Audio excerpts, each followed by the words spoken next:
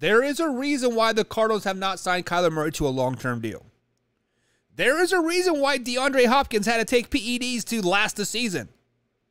There is a reason why Chandler Jones decided to leave Arizona to go to the Raiders. There is a reason why Colt McCoy is better than Kyler Murray. Because Kyler Murray's trash. Cliff Kingsbury is the worst second-half coach in all of football at any level. Name me a bowl game that he won. Name me a playoff game that like he has won. Second half of the season, Cliff Kingsbury's teams fall off the map. First half of the season, they were great. Well, last year we saw the Cardinals. What were they, 11-0 or 9-0?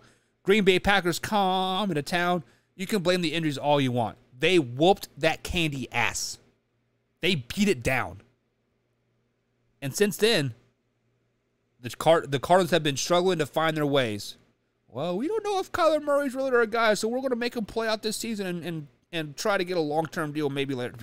That's not going to happen. Kyler Murray is not the guy. You guys have better. If Colt McCoy were to start all 17 games this season, you guys win 10 games.